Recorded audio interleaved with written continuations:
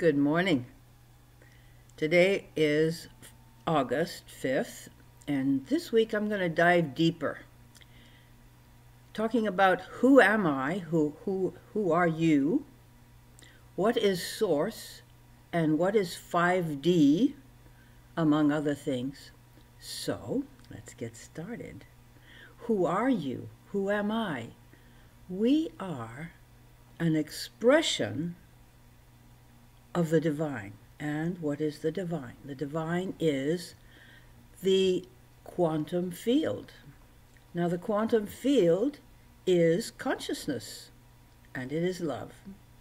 So who you are is consciousness and love. And when we know that we are consciousness and love,